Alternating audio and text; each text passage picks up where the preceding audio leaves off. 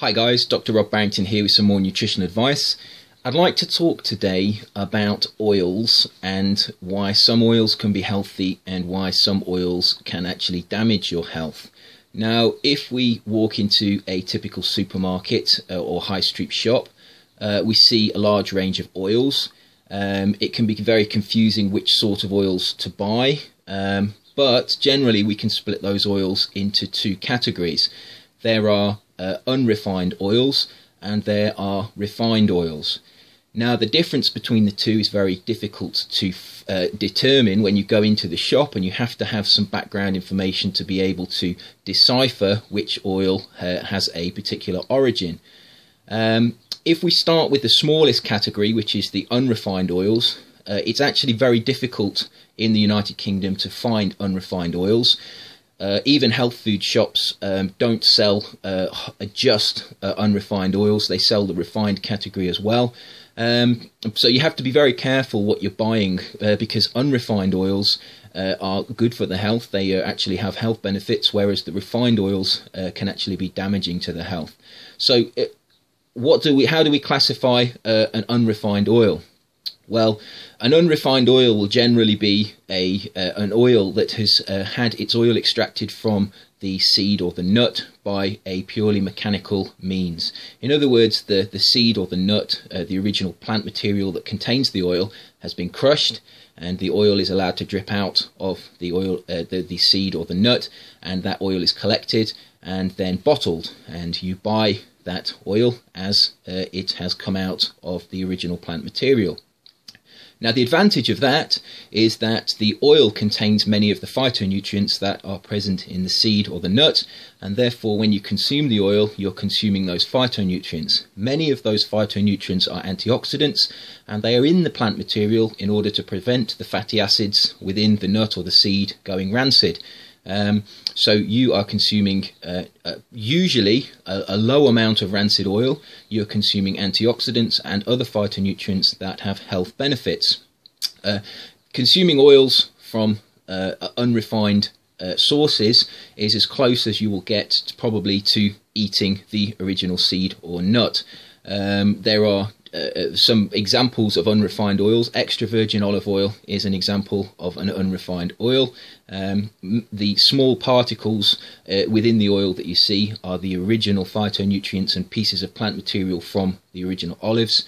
And by law, if you buy extra virgin olive oil, it is only allowed to have been extracted by mechanical means.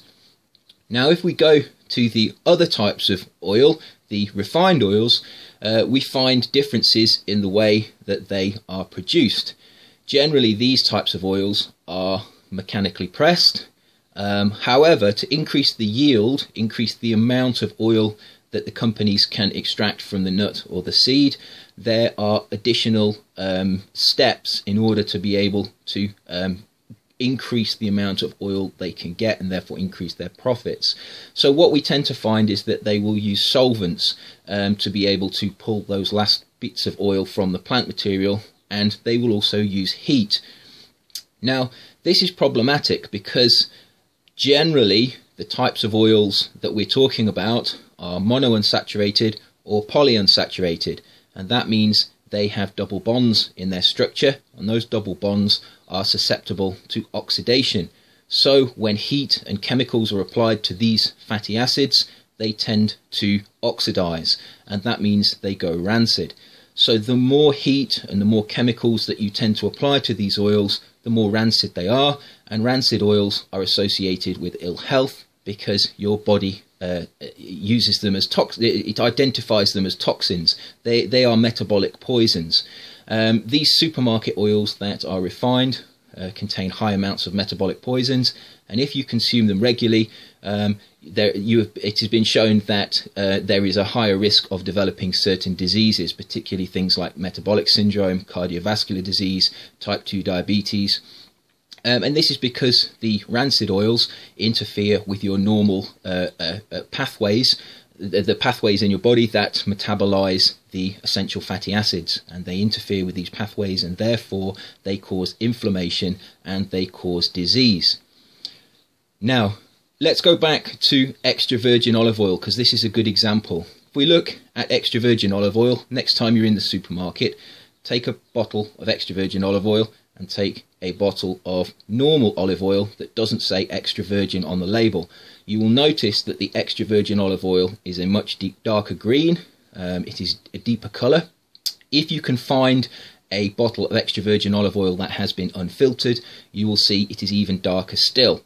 The darkness is the small amounts of plant material that are suspended in the oil, and that plant material contains antioxidants and all of the beneficial phytochemicals in the original olives. Now, extra virgin olive oil is widely available. It's protected by law. In other words, if the label says extra virgin olive oil, it has to be extracted only by mechanical means, and therefore you are assured to be getting a good healthy oil. Most of the other oils you will find in a supermarket will be refined. There are very few oils you can buy in a supermarket, except for extra virgin olive oil, that are healthy. Most of the oils in supermarkets are disease causing because they are refined. So we're talking about corn oils, we're talking about sunflower oils, we're talking about rapeseed oils. All of the light coloured oils that you see on the shelves have been refined. If we go into a health food shop, there tends to be a wider range of oils. Some of them are refined, but there are also unrefined oils. For example, you might be able to find flaxseed oil, you might be able to find walnut oil in its unrefined state.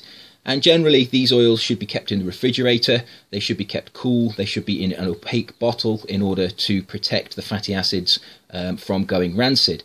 But a health food shop is a much better place to buy an oil. Now, one other thing to mention about refined and unrefined oils: if you take an unrefined oil, a healthy oil, and you cook with it, you are applying heat to it, and that heat is the same sort of heat that is applied by the companies that extract the oils to create refined oils. You will damage the fatty acids within the oil structure.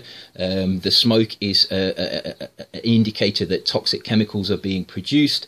The heat will alter the fatty acids and cause them to go rancid, and when you consume those sorts of oils, healthy oils, after you have cooked with them, they are really no better than the refined oils. You need to be very careful cooking with oils. Generally, the only oil you really should cook with is a saturated oil, because they are much more stable. Extra virgin olive oil is slightly less stable than saturated oils, and also when you get to the polyunsaturated oils, they really should not be used for cooking because they are so unstable. As soon as you apply heat, the fatty acids become oxidized. Now, if you have to cook with oils, obviously you should be buying unrefined oils, healthy oils. If you have to cook with them, add some water to the oil when you cook with it, and this will lower the temperature and prevent some of the rancidity. The best way to use oils in your food is to steam or boil or roast your vegetables or whatever you're eating, and add the oil after you have cooked the oil, cooked the food, and that way the oil will remain in its natural state. Now, oils are obviously fat. They contain a lot of calories, and they are not in their original plant material. So you have to be careful when consuming oils, because it's easy to consume too much. If we look at nuts and seeds, it's actually difficult to consume a lot of oil from their natural plant sources, because the high amounts of fibre that you tend to find in plant material tends to limit the intake that you can have of these oils. So that is another caveat. If you do use these oils, you need to be careful that you don't overconsume them. So in general, when you go into the supermarket, have a look at all of the different oils. Ignore anything and leave it on the shelves if it has been refined.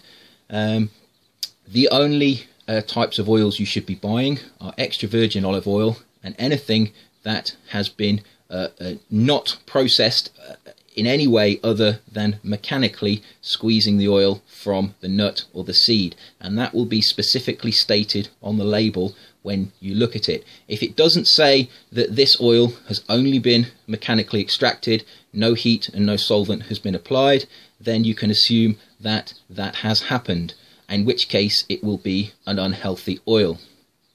Now, studies that have looked at oils and people that cook in oils have shown that those people who use things like sunflower oil, things like rapeseed oil, and they cook in them, and they cook things like chips in them, and they fry in them, these people have much higher incidence of disease, including cancer and cardiovascular disease.